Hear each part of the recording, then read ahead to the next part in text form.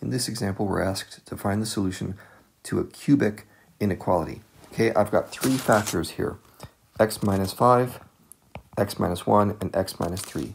And taken together, this makes a cubic function, which is factored for us, thankfully. And we're asked to solve it using interval notation. So I'm going to use the algebraic method again. We're not going to graph this thing, although you could. You could go ahead and graph it and find all the places that are greater than 0.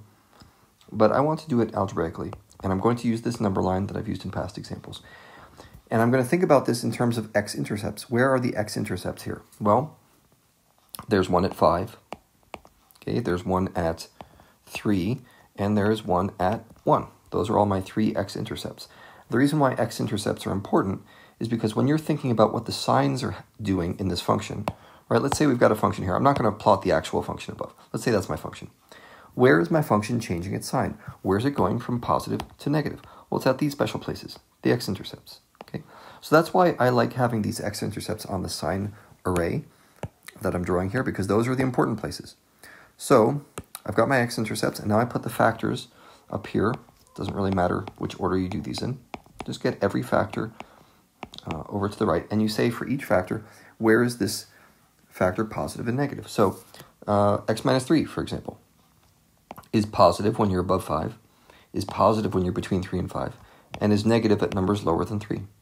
X minus 1, whole bunch of positives here, but it's negative below 1.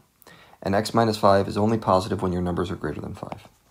Okay, so now you just multiply your way down, and you get a negative, a positive, a negative, and a positive. If you're not seeing how those numbers are happening, what I'm doing here is I'm saying a negative times a positive times a negative. The result is positive. Okay, that's how this is happening. Now, take a look back at the equation. What's it saying? It's saying the result is greater than or equal to 0.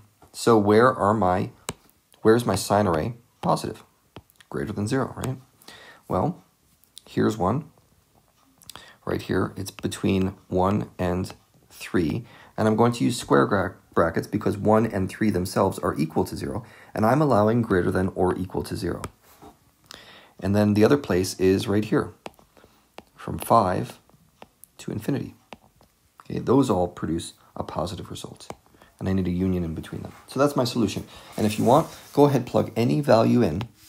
If it's in this interval that I've just boxed in, you'll get a positive result for this polynomial.